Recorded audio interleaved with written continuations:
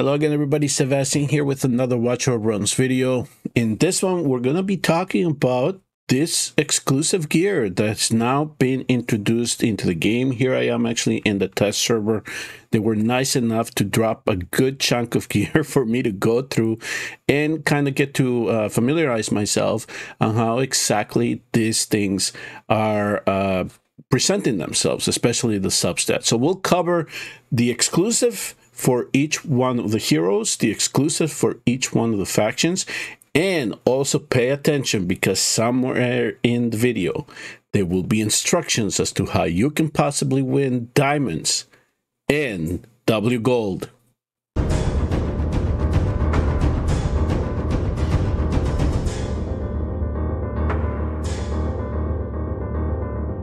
We have some new T3 sets now in the game. Now they introduced this two-piece Astral Guardian set. It's essentially the left-hand side of a gear.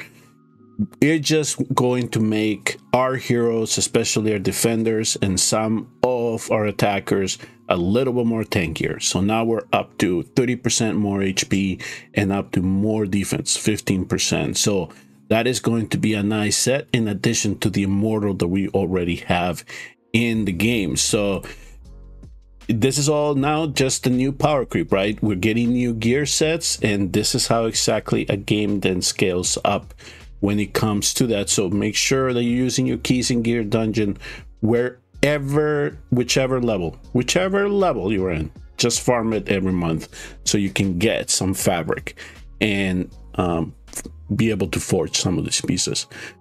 In the right hand side, the Cataclysm is also being introduced. This one here is upon landing a crit hit, so you have to crit.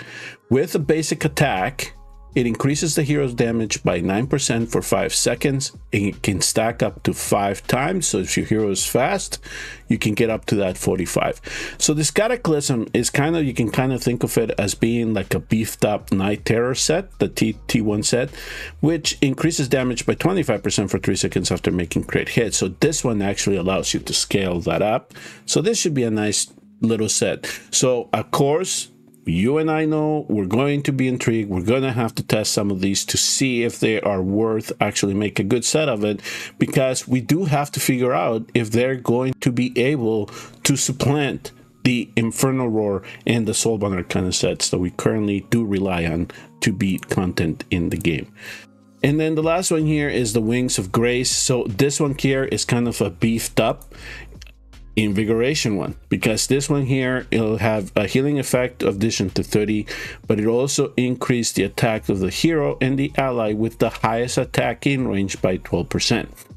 This one here is you're going to have to test to see, once you are able to apply the Wings of Grace on the one hero, if you bring in somebody and you want to make sure that this inspiration is going to be applied to another hero and not be added on top of the hero with the highest attack in range. So we have to, this is something that we have to make sure that it can be applied to multiple units, especially if the hero's range is one that can cover multiple on the field at the same time.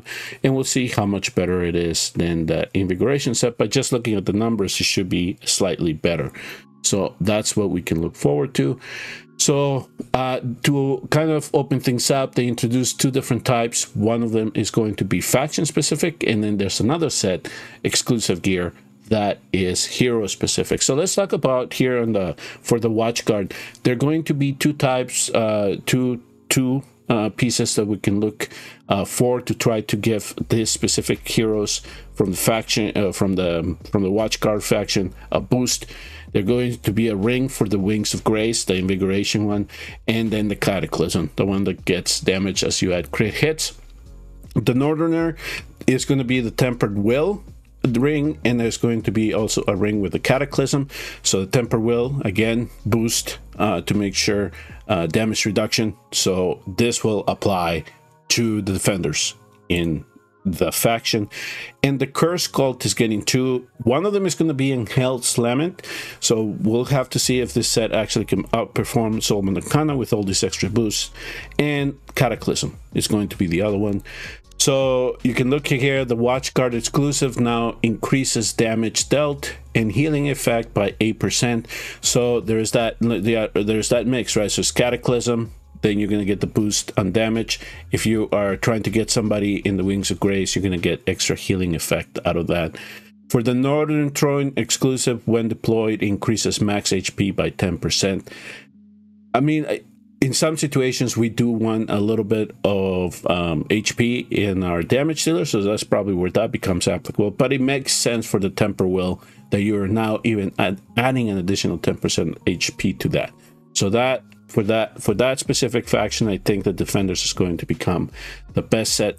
And the Curse Cult exclusive, it increases damage dealt to enemies inflicted with slow. That is one of the keys, one of the specialties of this faction is applying slow. Also stun, freeze, immobilize state, and other CC effects by 10%. So, you know, this, for those of you that are lucky enough to get him from the early gear dungeon stages, you're going to probably be able to clear things like 121, maybe even AMR 22 a lot faster with this type of piece. So it's just looking, we're just gonna have to see if it's worth sacrificing some stats for us to equip this gear in our heroes.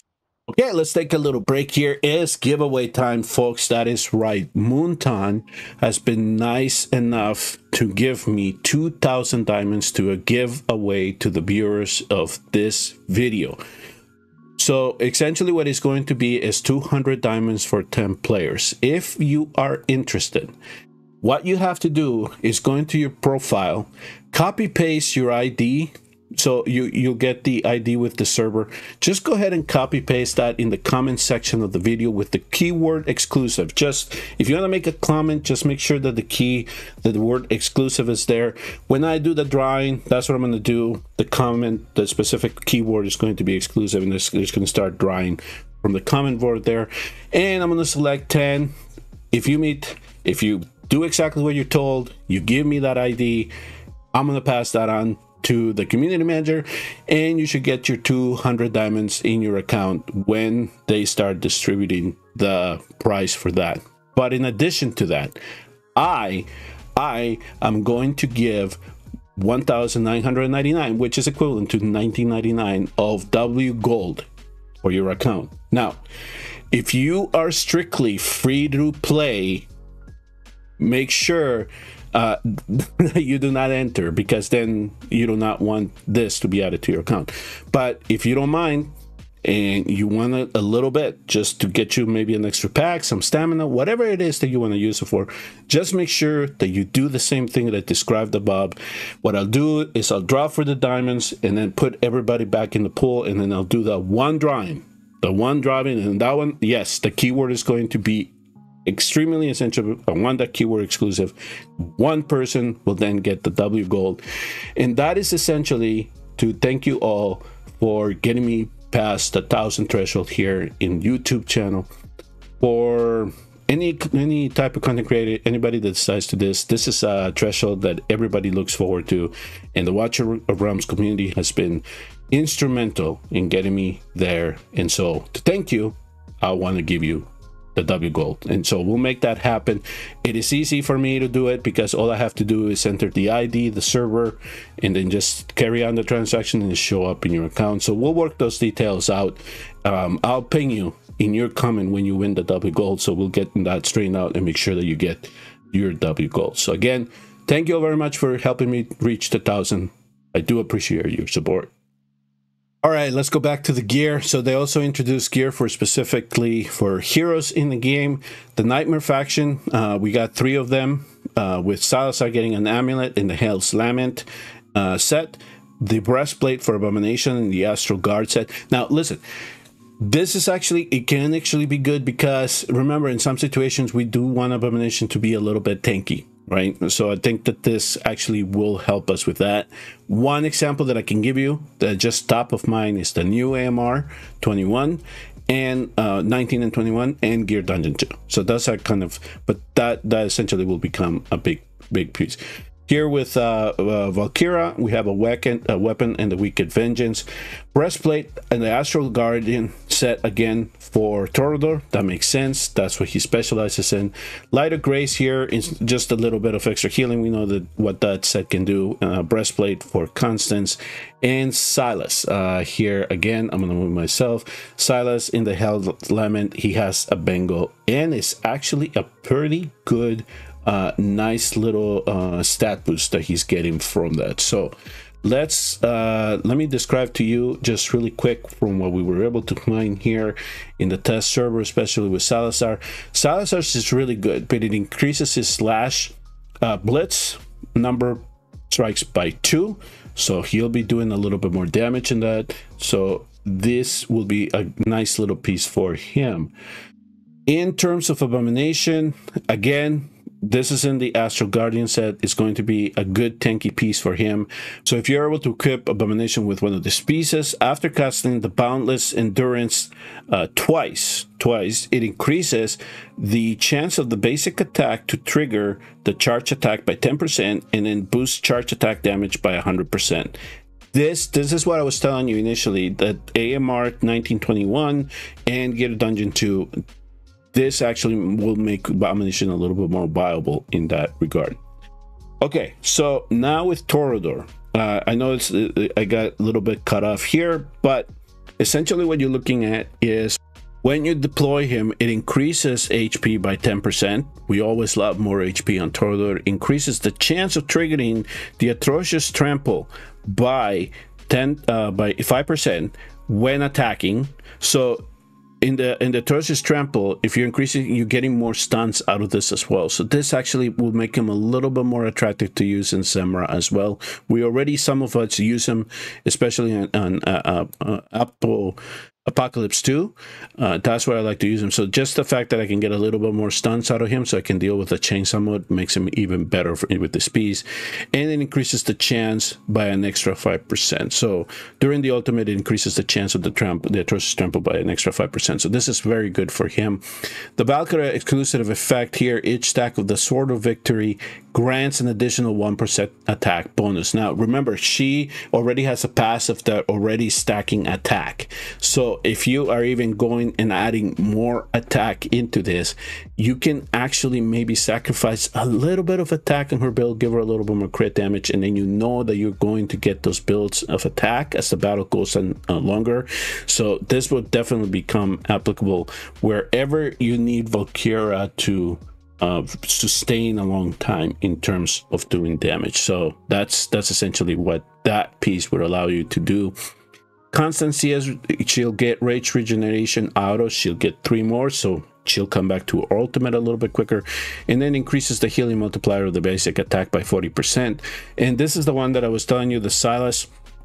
You're already, if you haven't bonded, especially because it's soul sniping, you can really get a lot of damage from him. So I think if you go and look at his passive and in his kit, when you get the soul sniping activated, and then on top of that you take his passive into account, now you're at 150%. So with this, now you're even increasing that to 160%. So this is again where we're gonna have to test things out to see if just getting this piece here, just adding that piece, sacrificing the set, will that actually give you more damage, or vice versa. If you for some reason get a good Hell's Lament set built, forged, and you put it on him, is that set going to be better than, let's say, the Infernal Roar set, which is actually what I prefer to give him to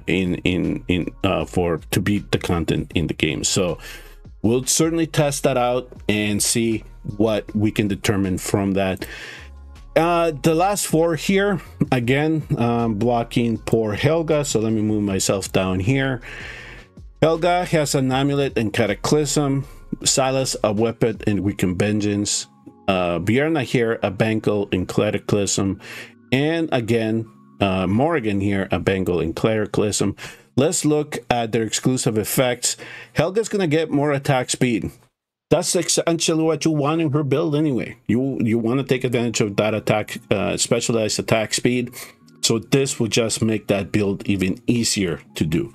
And it increased her Quill Storm damage by 30%. Listen, she's not a big damage dealer, but just the fact that you can get a little bit more damage from that, we'll take it, right? Especially in the areas of the game where we use her, where she specializes, which is 1, Semra, 2, the Lord of Sticks. We'll take that extra, just a little extra damage so we can get that triple S threshold if we need to. Surtrum. This is going to be great, especially when we're dealing with shields. So we already know that the guild bosses have shields that we need to contend with, and also Lord of Sticks. That's another area. That's another shield that we have to bring down. But where we need to bring down shields, we can bring Surtrum if you have them and you have the speeds. It increases damage dealt to shields by 20%, and when in overloaded state, it gains 10% penetration. That's always good. We'll take more penetration. That means more damage. Vierna, oh, my queen. This is going to make her so much better. It increases the damage of the Reaper Grasp by 100%. So we're already into the 200s. She's going to be doing a lot of damage with this. I have a feeling that we can sacrifice some stats with this. And the execution threshold now is increased by 10%. So if you have her fully skilled and you already got the 35% threshold, you add this on top of it, now you're at 45. So you only need to bring these guys down to 45 for that execution to proc. Perfect. Where do we need that gear? Dungeon 1, GR1, especially if you're still trying to get past 121, for example. Morrigan, it reduces the Curse Pact effect activation time by 20 seconds. Quick, so that's just actually perfect. So this comes back a little bit, or it gets applied and activated quicker. The more damage it's going to do, the quicker you're going to be able to get rid of waves. And after the Curse Pact takes effect, it increases the damage dealt by an additional 15%. That's a lot of damage. 15%. You take that wherever you can get it. So Morrigan just becomes a little bit more attractive to use, because things like this, you get the Curse Pact activation to come into play a little bit quicker, and you get more damage from her. You're gonna use her in certain situations. But this is because I like to play the hero. I use her for gear Dungeon 1, and she can really do some very good damage up top. I team her up with Komet. They take care of the top really well. So that is the overview of the new exclusive artifacts. So let's just, for example, here play with the Abomination one. They gave me multiple copies of this one so we can go through them. And the one thing that you can pick up from this right away is that 2 of the substats are fixed. I've been clicking on many of these, and you can see now I'm up to 9, 10, 11, 12. The common pattern here is that the HP bonus and the defense bonus is fixed. So for many of these exclusives, the top 2 rows are set. Those are the ones that you are more likely to get. All you're hoping is the RNG hits here. Now, these are not ancient pieces, so they could possibly roll bad, but I would suggest you probably keep 1 or 2 good pieces if they don't roll very well until you get the subsets that you want, because we have the hammers, we can recast it, we have the ores, and we can just select if one stat is the bad roll, we can select that and get that fixed and try to improve on the piece. And then after that, you just keep that piece, and then you hope you roll one even better later on in the future. So I kind of been looking here because I'm thinking of the type of builds that you could do with something like this, especially in an Astra Guardian set, that you're getting extra HP and defense, and you're getting more HP and defense from these 2 substats. So the things that I kind of look for when this comes into play. So let's say, okay, we know that these 2 are fixed. Now, what do we look for? I would say maybe, can we get away with something like this? Yeah, I did get 2. So something like this is a little bit more damage if you wanted to. Or if, let's see, just for curiosity's sake, is attack speed available? And it is. So you can look for something like that. If you wanted attack, bonus attack speed, get the crit red from the other pieces, you can do that. The other way that you can do it too is if you're going for a tank build, you know, in the Glacier set, you HP percentage, attack substats, something similar to that you could do here if you wanted to. If you want to make sure that he crits, we can definitely do that. So there, we got 3 pieces here to toy around with. So that's essentially what we're looking for here in terms of that. So that's going to be easy because we know we have 2 of the subsets already fixed. We're just hoping to hit on the other 2. And if you get something like this, perfect. Now we can get a good build out of Abomination. Vierna's piece here. This one was one that I saw, and for her, this is exactly the type of stats that you want to see for a piece for Vierna. Crit rate, crit damage, rage region, attack flat. She doesn't need speed. Her basic speed does not matter, right? So this is kind of the perfect piece for her. So like I said, we could recast it if you don't like the rolls here, or if you're happy with the rage region on this and you want to go and try to see if you can get the crit damage boosted by refining it, we could essentially do that. So that's exactly kind of the things that we were looking forward to. And yes, in terms of looking here at Vierna's, the top 2 are the fixed ones, which are crit rate, crit damage. Perfect. That's exactly what we look for in this type of pieces, especially attack bonus. And make sure that we can hopefully get rage region to make sure that we come back to that ultimate a little bit quicker. All right, that'll do it for this video. Please do remember that the giveaway is going on right now as this thing is published. Once there are enough comments for me to do the drawing, I will do the drawing, and then in the next video, where hopefully I can bring you some data with this new exclusive set, especially for some of the heroes, our favorite heroes in the game, then I'll do the drawing, present the drawing there, and we'll figure out who gets 200 diamonds and who gets the 1,999 gold. Thank you all very much for your support. I do appreciate it. Please do hit like and subscribe on your way out, and I will see you all on the next Watch Our Realms video.